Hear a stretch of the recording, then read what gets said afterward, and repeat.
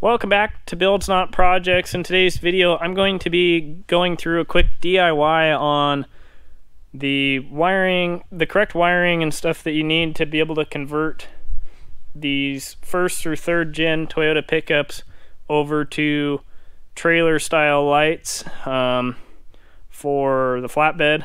So I'll be putting lights on the back as well as doing the trailer, the five wire to 4 wire trailer conversion. So I'll be going through that too. So even if you're not having a flatbed and you're just wanting to wire up a trailer or needing to know what wires go to what on the first or third gen pickups, I'll cover that in this video. Somebody had put these trailer lights on it, but they weren't really wired up, so the only thing that worked was brake lights, I think, or maybe tail lights. I don't remember for sure. There was only one thing that worked on them. So what I'm going to do is I bought some 6-inch oval trailer lights, just LED truck lights that have a reverse in the middle of them, tail turn, brake, reverse. So I'll be putting those on. I got these brackets here. What I'm going to do is I'm going to put these on under here like so, and then put the lights in, get them wired in. I'm going to have to do a 4-way trailer wiring plug on these because the way that the Toyotas are wired, you have to do that to make a single light like this work. So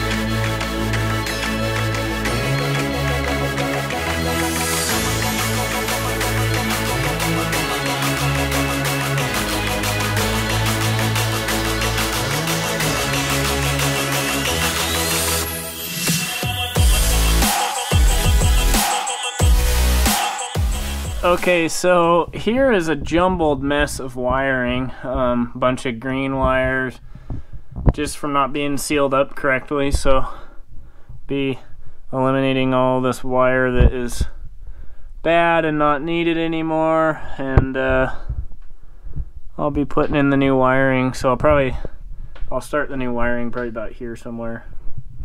So that's what I'm going to do now. Okay, so I just did a quick cut job and cut all of the bad wiring off and pulled the lights off quick. They're just a couple little bolts on the back, but pull that junk off. So now I can start rewiring. I'm going to have to figure out something for a license plate light as well, because I think they had the license plate here.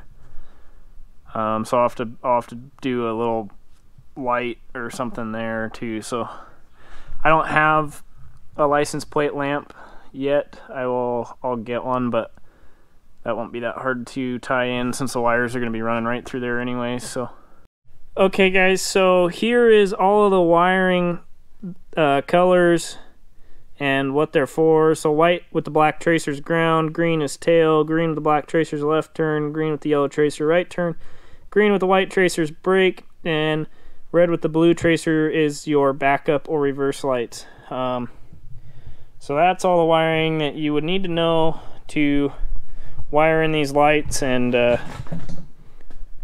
do that 5 to 4 wire trailer conversion for doing the trailer plug, or if you're doing the 5 to 4 wire for doing these lights, or if you just have wiring that's screwed up and need to know, that is the wiring diagram.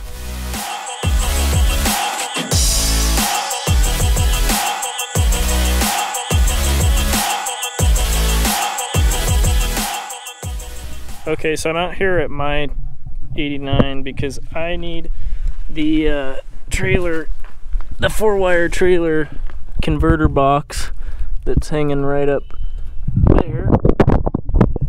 There. So what I'm going to do is I'm going to just cut that off my truck because I don't have one right now and don't feel like running to a store. So I'll just cut it off my truck and then I'll put a new one on my truck later on. Okay, so I got this cut off, this 4-wire converter cut off my truck. So what it does is it takes a 5-wire input.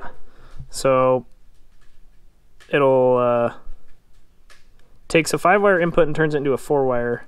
So what it does is it uses the two turn wires on the output for brakes as well. So you get, that's why you lose a wire. So the Toyotas were originally a separate bulb, so they had a separate bulb for turns as they did for brakes, instead of just using like a dual filament bulb.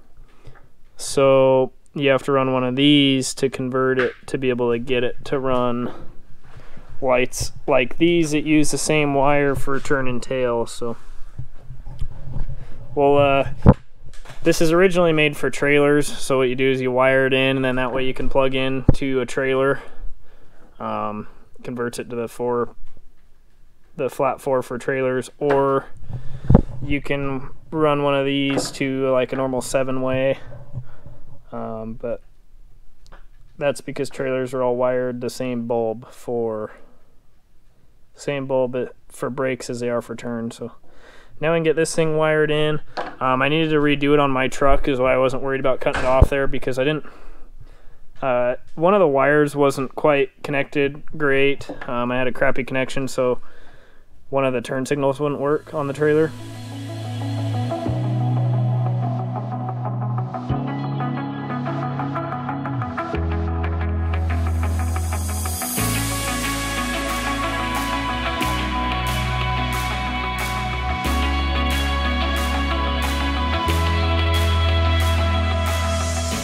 Alrighty, so I got the converter wired in here.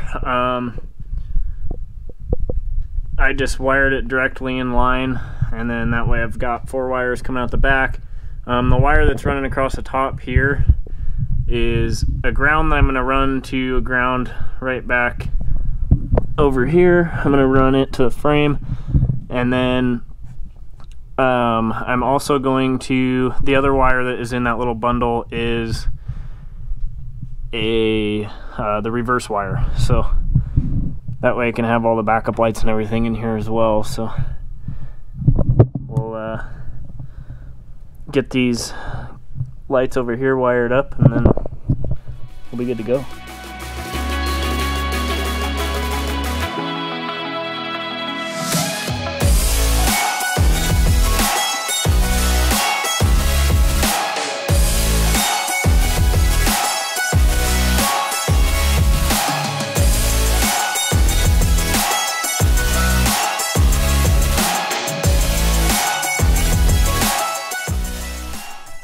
Okay, so as I'm wiring on this, if the wires are really thin and they're too small for your heat shrink butt connector, what you can do to get a good grip on them is I take and I fold the, I don't know if you can see this very well, I can get closer. What I do is I fold the, I'll strip it a little longer, about twice as long as you normally would, and then I just fold it over. And then I put my butt connector on and crimp it, because that way you got more wire in the tube. You can give it a little tug test, and that way you're gonna get a good grab on the wire. Just sometimes the wires are a little bit too thin to be able to get a good grab on them, so I do like to use that method. And then these are the heat shrink butt connectors with the adhesive in them, so when you shrink them they seal up, so then the connection's completely sealed, just like if you were to use adhesive lined heat shrink and do a solder connection. I prefer to use butt connectors over solder on a lot of stuff, just because it's faster, and really it's just as good of a connection for the most part. So that's what I'm doing here. So we'll get these last 4 wires hooked up, and then we'll I don't think I have any little mounts to be able to mount the wiring harness underneath the bed, but I might just drill some holes and zip tie it up. So we'll get this done.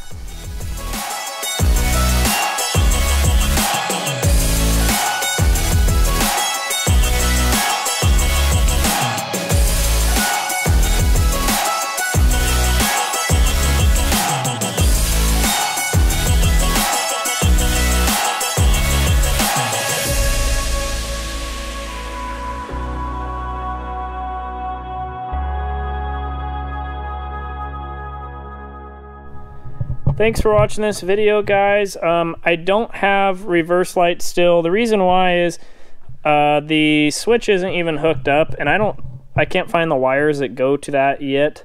So basically I'll just have to run an ignition power wire to the switch, and then just run the one that comes back to the lights from the switch back. So I'll have to figure that out, find where that wire went.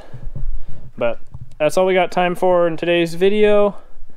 Please hit the like and subscribe button if you already haven't. Hope that can help some of you guys out doing your wiring, whether on any Toyota 1st gen through 3rd gen Toyota pickups. That should be the correct wires and everything for doing trailer, for whether you're adding in a trailer plug. So if you're just adding in a trailer plug, what you can do is just leave the just kind of tee in to those wires going to your tail lights. Don't just run it straight how I did. But if you're going to be doing flatbed lights or lights like this for the rear for whatever reason, whether it's a off-road machine or something, just be doing it the way I did and it should all work. So thanks for watching today's video, guys. Please hit the like and subscribe button if you already haven't. It's a little bit of a different style of video, but I'm trying to do, I need to get this Toyota done so I can sell it. So that's why I'm doing a video on this week. I didn't have the correct parts for the Odyssey this week, so you'll see this thing coming up here shortly in the next video, but I didn't have enough video to be able to put one out, so I'm waiting for parts to show up for this thing, and then we'll get back to going on it. We'll catch you in the next one.